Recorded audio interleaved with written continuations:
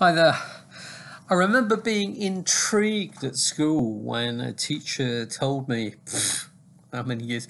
50 years ago now, that statistically and in terms of distribution and redistribution of air in the world, that we are all breathing an infinitesimally small portion of Caesar's last breath. I remember being stunned by that. So this is a little like that, thinking about what we have maybe come into contact with, what we have perhaps touched, things that we've been so close to and we've never known. So this is called unknowing.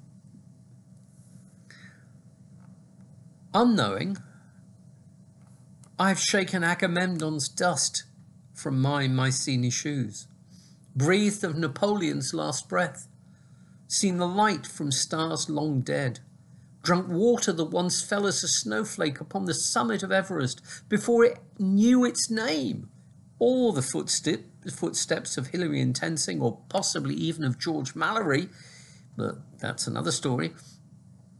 Unknowing, I drew on the blackboard this morning with the chalk remains of the largest ichthyosaur that ever lived.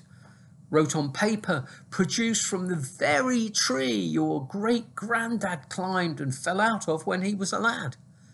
Paddled, aged 3 3/4, bucket and spade in hand, in precisely the same place where King Canute set up his throne to rebuke the waters.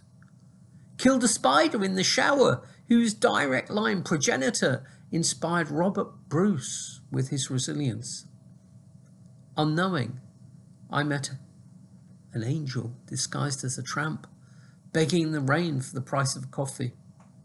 Walked past you in the street last Wednesday week. Dug a hole to plant a shrub and stopped a single solitary spadeful short of a treasure trove to rival the crown jewels. Switched off the light and gave up the midnight search for melody and harmony just before yesterday gave up on me and gifted itself to McCartney.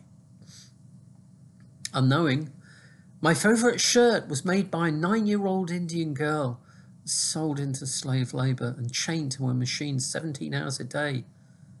I've eaten faux filet from a cow named Clementine by a farmer's daughter, who, as chance may have it, may meet and marry your son in 3 years' time. Unknowing, I taught a girl to teach, who in her turn will teach someone else's son something that alters the course of his existence and of mine and yours and history.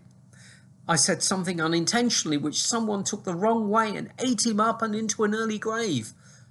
Built sandcastles with my daughters on the beach from the grain remains of the very rock of ages past, upon which life first hauled itself out of the sea.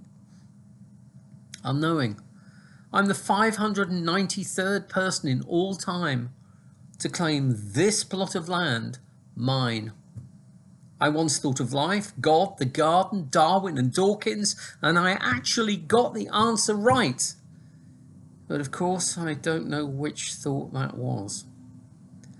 Unknowing, I needed someone once, not knowing it was you.